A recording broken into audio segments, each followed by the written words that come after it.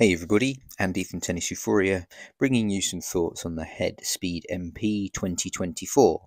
Had mine for a couple of weeks, had some good hits with it, and I have to say, when I first saw the release on the paint job and some of the details about the update, I was skeptical. I preferred the old paint job, if I was honest, from seeing it online. Getting it in hand has impressed me a little bit more. It does have a really cool matte paint, even though I'd rather the black and white be reversed, but that's just a personal thing.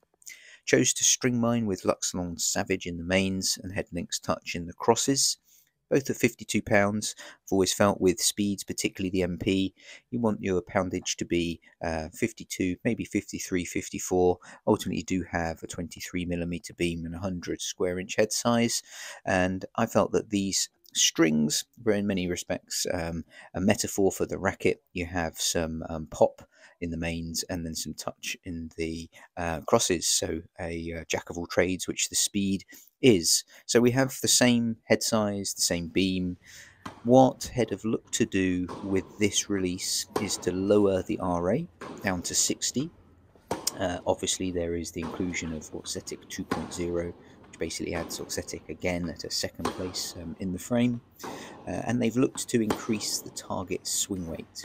Now, I have to say again that I was pretty skeptical when I heard that were the changes.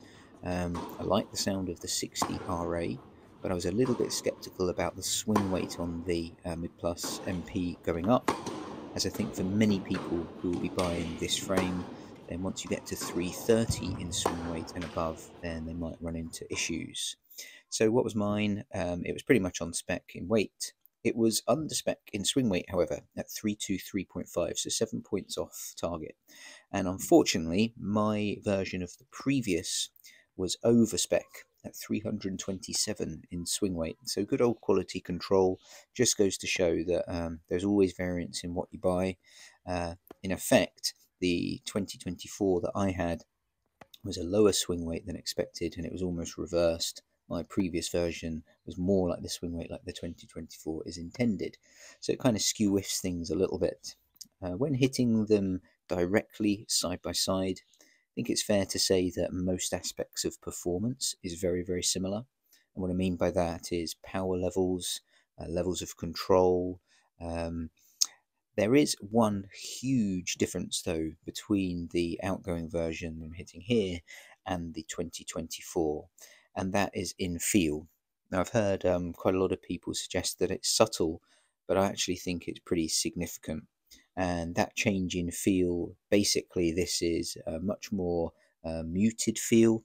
You don't really feel any vibration through to your arm. So I think this will be very much dependent on where you sit. Personally, I felt with the previous speed and the version even before that, you would feel quite a bit of vibration in your arm. And I actually didn't like that. I thought it was a sort of tinny type of feel. And it was always a bit of a frustration for me, really, because in many respects, a racket that is a jack of all trades would sort of suit me quite well. This feel I personally much prefer. It's kind of odd to have a lower RA, but then to have something that is much more muted. But I think that is something that Auxetic 2.0 seems to do. It seems to allow flexible frames to really be stable, and it seems to be quite effective at dampening vibrations. So that's what you should expect if you're going to be looking to hit with this Speed MP for 2024. The fact that it is 60 RA, I think you do feel sort of connected. I was possibly tempted to actually lower my tension a little bit, but just like most speeds, you can hit with fairly good, easy depth. You can then switch to hitting a more aggressive shot, hit some angles. You can then hit a pretty decent slice. You've got enough touch and feel to hit a drop shot. And I think that is ultimately what the Speed MP is all about, isn't it? Versatility and a jack of all trades that kind of blends your tweener power frames with the old world of things that are more controlled. In terms of string pattern, I actually think that people who are leaning towards the MP will be happier with the updating feel than people who are leaning towards the Pro. If the Pro feels the same as this, then I suspect that people might look for a little bit more feedback from the Pro. So it'll be interesting for me to review that. But I think for the most part, people who are looking to pick the MP will probably be a little bit more interested in easy depth, spin, power, and with all of that, that extra bit of protection around long-term comfort, I think that this dampening will offer is probably a good thing. I did feel that the Speed MP this edition was better on slice than previous editions. I don't know whether that has something to do with the stability of the frame that the Exetic 2.0 does, and that very much could be the case. And whilst it is muted and dampened, I did think that there was ample feel to just sort of mess around and hit with enough touch and feel.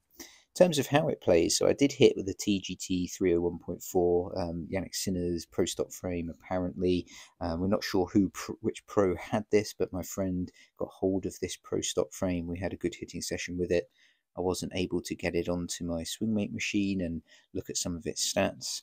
But actually, this plays quite similar in feel and power levels to the 2024. So I think if Yannick Sinner was to make switches to any of the retail frames, he would certainly hit the 2024 next to the most previous retail edition and pick the 2024 based on it being closer to what everyone suspects is his frame. I actually think that they did feel quite similar. Most likely and very possibly in that Pro Stock there was some extra dampening that we don't know about, which was to make that feel more in line.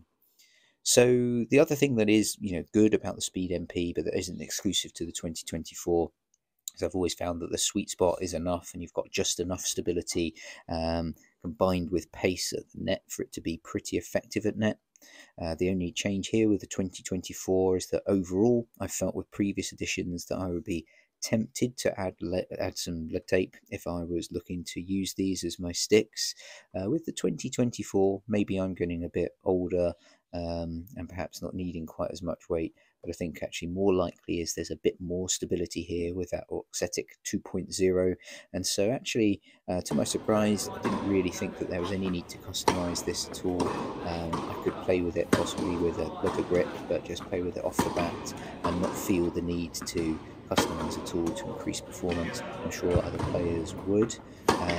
But I think that's a really good thing, although worth keeping in mind that mine of course was a little bit under spec when it comes to swing weight, and you will probably pick up some that are over spec and over 330 and harder to swing.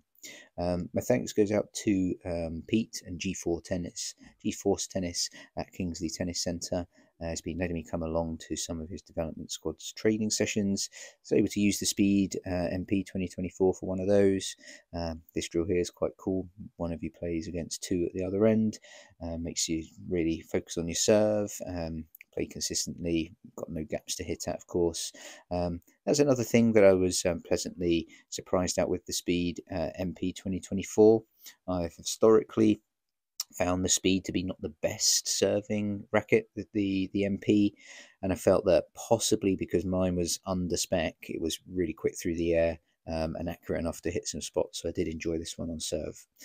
So an interesting update, and I think if I'd got one that was over spec, it might have been a different story. Shame that it was sort of reverse with quality control, and that this one was under spec and my previous is over spec. But nevertheless, the big change here is in that feel. People will probably want to switch to that feel, I would suspect, for the previous. Hope that helps. Look forward to seeing you in the next one.